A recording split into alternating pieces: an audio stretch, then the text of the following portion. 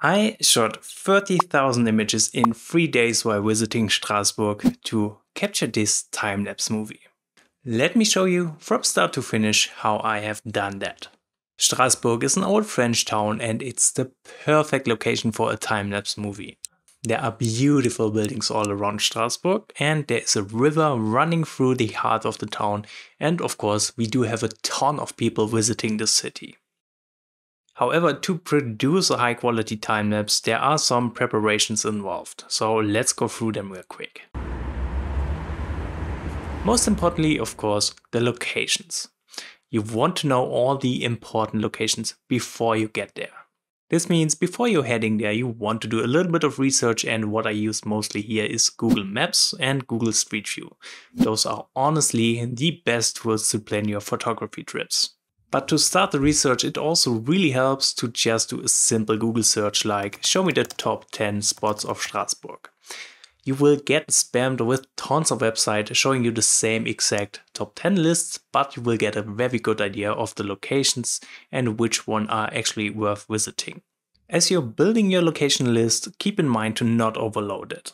In my case, since I only had a few days there, I knew I could never cover all the locations I would want to visit there. Instead, I had my list of locations I absolutely had to shoot, and while walking from point A to point B, I always was on the lookout for nice spots to shoot. The important thing when scouting those locations is these spots do need to fulfill other criteria than our regular photo spots. As I want to capture a time-lapse, I need to include motion in the composition. In the most classical sense, motion for a time-lapse video would be clouds in the sky. But for a touristy area like Strasbourg, of course we have a ton of people walking around in the street, which makes a really good motion element for our time-lapse. Another thing we can add is something like cars or trams on the road, or in like the case of Strasbourg, even the boats running up and down the rivers. So always be on the lookout for something that is moving. Shooting a time-lapse without any moving elements would not make much sense. Now let's talk about the camera settings. Shooting a few minutes long time-lapse in the span of 3 days is hard. For my time-lapse work I usually use something like 30 frames per second, and this makes the time-lapse just look a lot smoother. But this at the same time means 30 images equal 1 second of footage.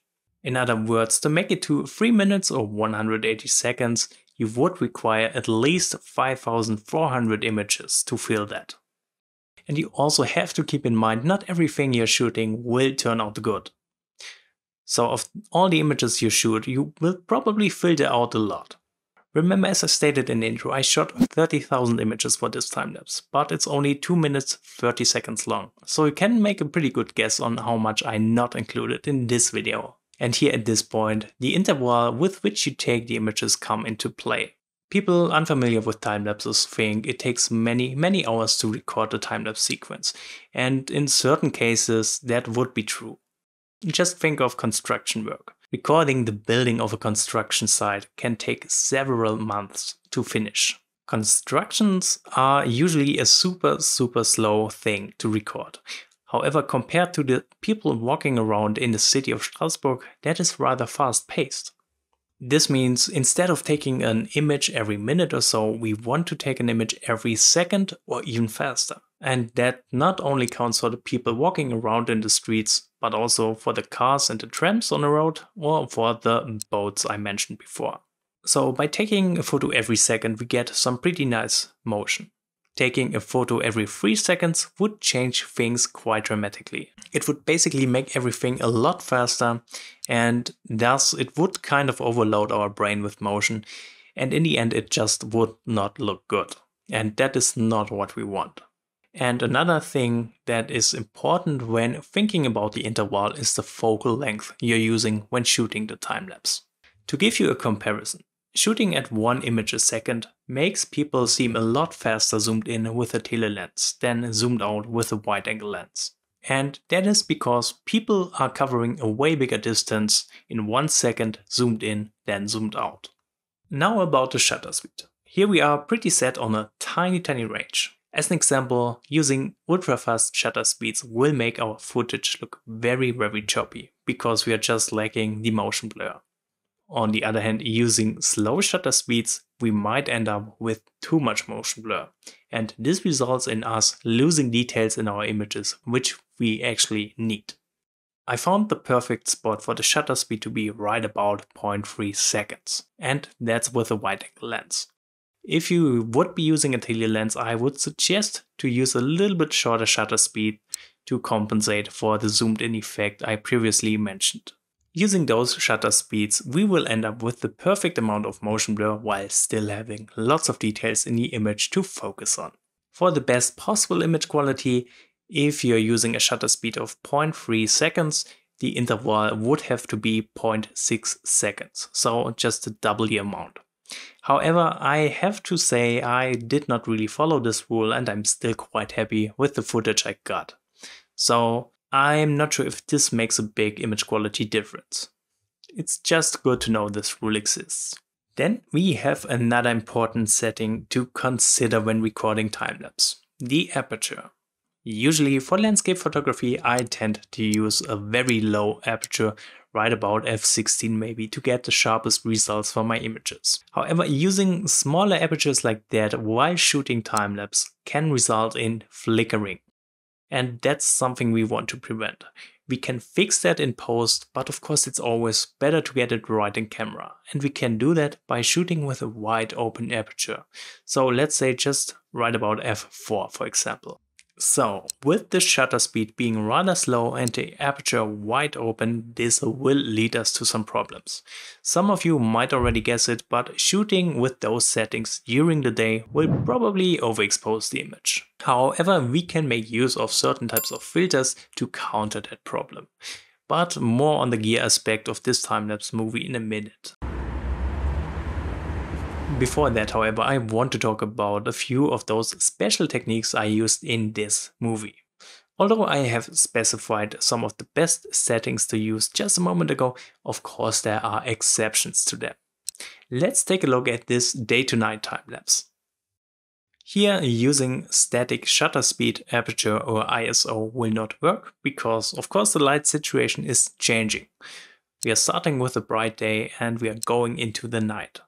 So the exposure needs to be adjusted. Doing this manually is pretty much impossible. So instead of using the camera's manual mode, what we can do for those day-to-night or night-to-day time-lapse sequences is to just use the camera's shutter priority mode. What this does basically is we are setting a fixed shutter speed. So in our example for the time-lapse, we are using 0.3 seconds, and the camera will then adjust the ISO and the aperture automatically with the changing light conditions. But this, combined with the fact that the light was changing, in turn means we will end up with camera flickering, and this is something we need to fix in post. I don't think we can actually fix that in camera. Another technique I used in this video is called hyperlapse, and hyperlapses are always super fun to watch. Basically, you take a picture, then you move the camera a bit, take another picture, move the camera again, and so on. In a sense, this is what a motorized slider does, just in a much bigger scale, since you are not limited by the range of your slider. But of course, in order for this to work properly, you need to pay attention to a few things. First and most importantly, you want to make sure the grid view is enabled on your camera display. For the hyperlapse, we want to find a point and align it to the grid view. And we want that point to be in that fixed exact position as we are moving along the path for the hyperlapse. This way we are making sure to get a steady, good looking motion. Of course, doing this perfectly is not possible, and looking at the footage later you will notice some shaking. But don't worry, that's what we have Premiere Pro's warp stabilizer for. This will pretty much get rid of all the shaking for us. So not only do we need the camera to be locked on that one specific point, we also need to make sure we're always moving the camera the same distance. In a city like Strasbourg, that is pretty easy since I'm just orientating myself on the paving stone below on the ground. So it pretty much goes like this. I'm taking an image, then I'm skipping one paving stone and then take another image. And I'm continuing my way all along the path for the hyperlapse. But to be honest, the first hyperlapses I took were really hot garbage. It does take a little bit of practice, so don't expect too much from your first hyperlapse, I would say. One more popular effect I used for this video was the so-called tilt shift effect. This effect pretty much turns everything into a tiny toy world, especially with the look of movement in time-lapse video. This effect was not created in post, instead I bought a specialized tilt shift lens like this one right here, with which you can easily create this effect. And all you need to do to achieve this is you have to kind of bend the lens tube like this, and this will create one sharp line going through the image, while everything outside of this line will be pretty much out of focus. So what gear did I actually use for this movie? Most importantly, I shot this time-lapse on 2 cameras, since 2 cameras allow me to record double the amount of footage. This was a really big time saver. I used the Sony a7 III as my main camera, while I used my Canon 60 as my backup camera. Also, I wanted to cover a huge focal length range, so let's start this by showing off my 16 to 35mm Canon lens, which I quite loved during this shoot. Then I also had the Canon 24 to 105mm lens, which I also really loved for this.